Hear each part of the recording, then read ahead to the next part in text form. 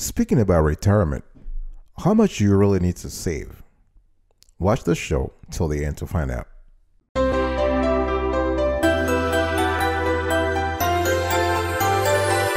Welcome back, folks, to another edition of the Awesome Sweetie Kiwi Show. How you doing today? I hope you are doing fantastic.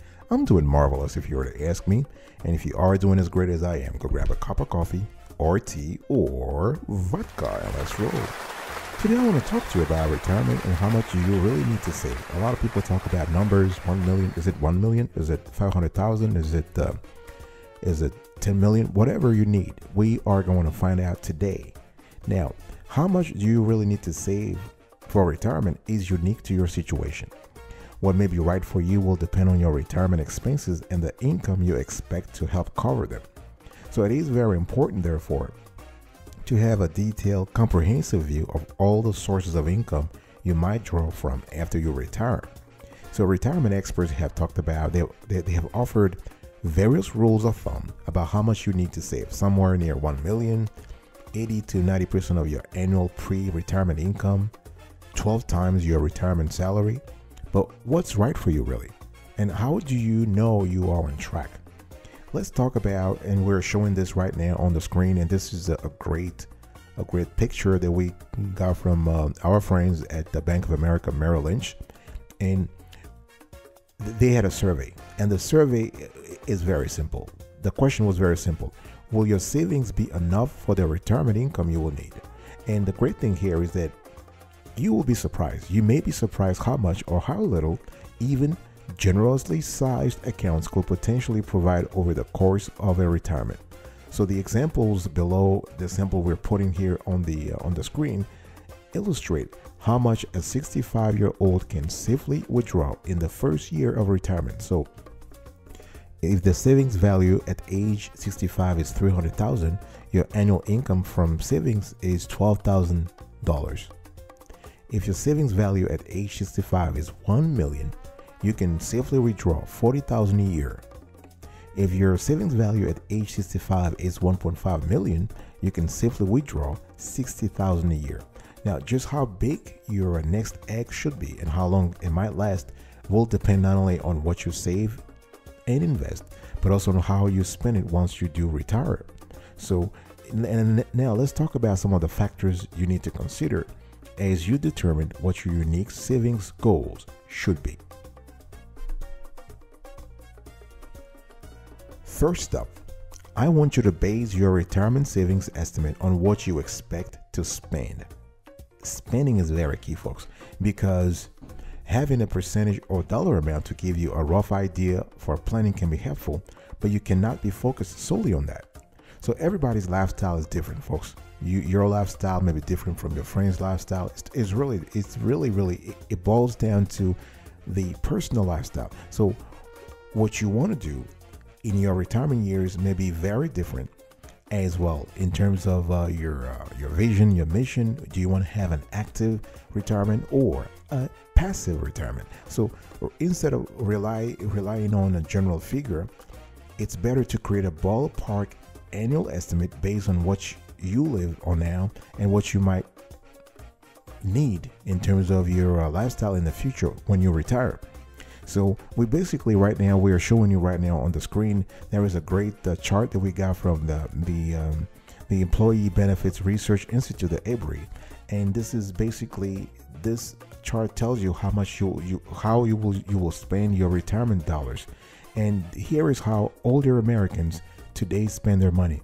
So housing, 47%. It's around 46 to 48%. Food, 13% on average. Health, 8% to 13%. Clothing, 4% on average. Transportation, 7 to 14%. And the gap here is because if you live in a state or a city where the public transportation system is not developed, you will need to have a car. And having a car, as we know, is more expensive in terms of transportation than taking the bus or taking the train. And entertainment, the expenses here hover around 6. They range from 6 to 11%, and other expenses. So remember that although some costs such as healthcare may increase in retirement, there may be savings elsewhere. So researchers at EBRI have found that once people retire, they spend more time shopping carefully and preparing meals at home, for example. So the cost of living for items such as this goes down. What I'm trying to say here, and I'm showing you this so you have an idea of, based on your age. As you can see here, we have on the screen here, we have ages from 50 to 64, from 65 to 74, from 75 to 84, and over 85. So depending upon your age bracket, you got to have an idea of where your money will go. Is it in housing, food, health, clothing, transportation, entertainment, or other?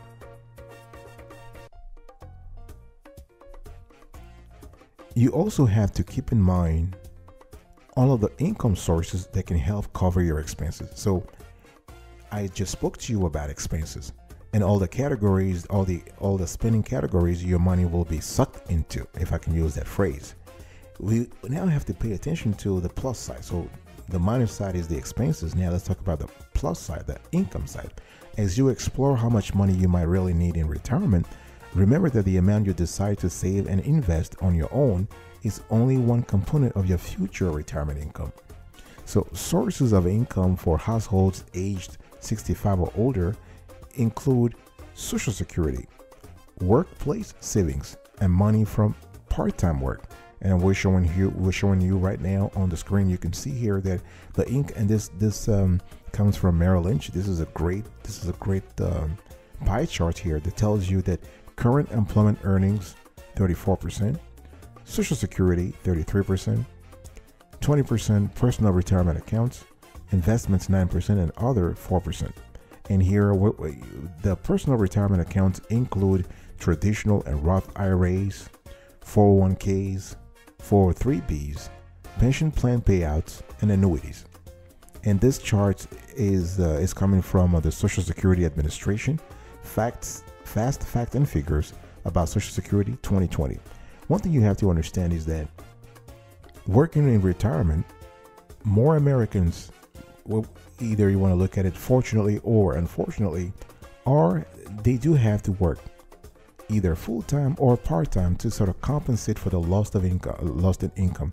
Is it because things are getting harder or things that people need more money? But it is a fact. So if you're planning to work in retirement so you can save less today, you want to be realistic about your expectations, because the annual retirement confidence survey from the Employee Benefit Research Institute, the EBRI I was talking to you earlier about, they have consistently found that American workers are far more likely to expect to work in retirement than actually end up doing so. So 79% of respondents plan to work in retirement, compared to just 29% of retirees who report they have worked for paying retirement. What I'm trying to say here is that there is an expectation gap out there. You might not find a job if you are thinking about working in retirement. You might not find a job as a retiree.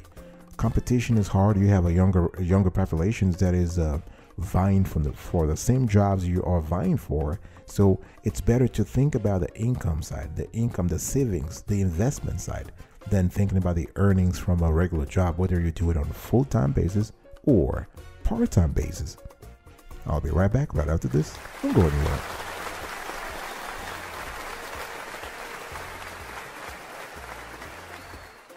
Welcome back to another edition of the Awesome Sweetie Kiwi Show. We're also having a conversation here around how much do you really need to save? And I'm going to give you 2 ways to check on your progress right now.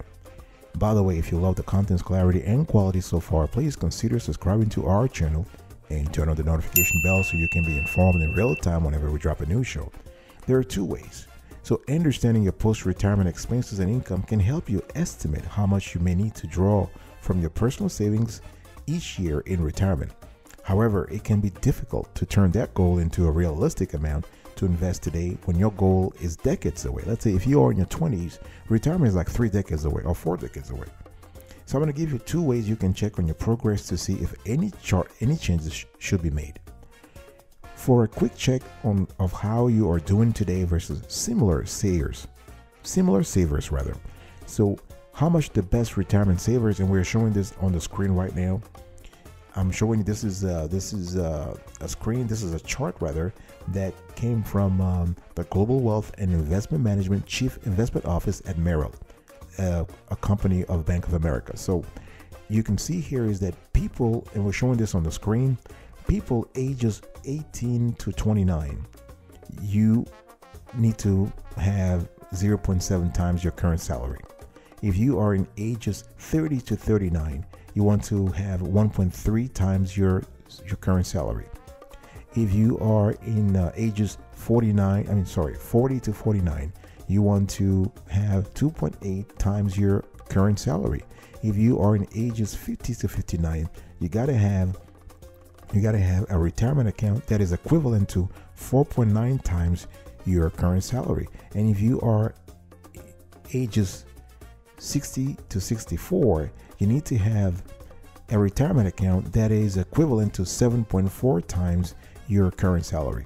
What I'm trying to say here is that you need to have, let me give you an example, very simple example. If you are, let's say you are 24 years old, right? And you're making $50,000 a year, your retirement account should be $35,000. In other words, 50,000 times 0.7. If you are, let's say you are 54 years old and you're making $100,000 a year, you need to have a retirement account that is 100 times 4.9. So in other words, you need to have 49,000. By the way, in the first example, I made a mistake. So if you are making 50,000, 0.7, you need to have yes, that's 35,000. That's correct. That's correct. So if you're making 100,000, you need to have 49,000 because it has to be 4.9 times. So the point here is that this is a general benchmark. It's not the norm really, but it's a benchmark to tell you, because the Merrill Lynch analysts, they have done research, they have surveyed millions of Americans, and they're giving us here a benchmark for you to know where you should be based on your age.